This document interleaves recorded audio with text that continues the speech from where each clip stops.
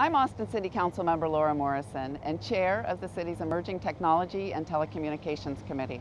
Austin's elected officials, community leaders, and citizens enthusiastically support Austin piloting the Google Fiber for Communities project.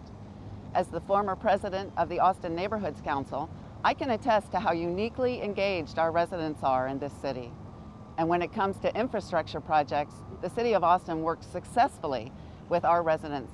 Just last year, the Austin Clean Water Program, which installed over 400,000 feet of new pipe throughout the city, was voted one of the top 10 infrastructure projects in the last 75 years in North America by the International Right-of-Way Association.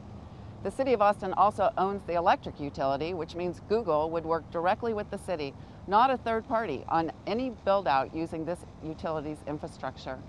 Austin is the right place for Google.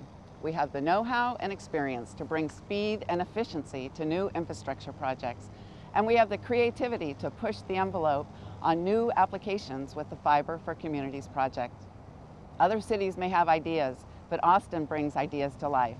As we say in Austin, Google starts here.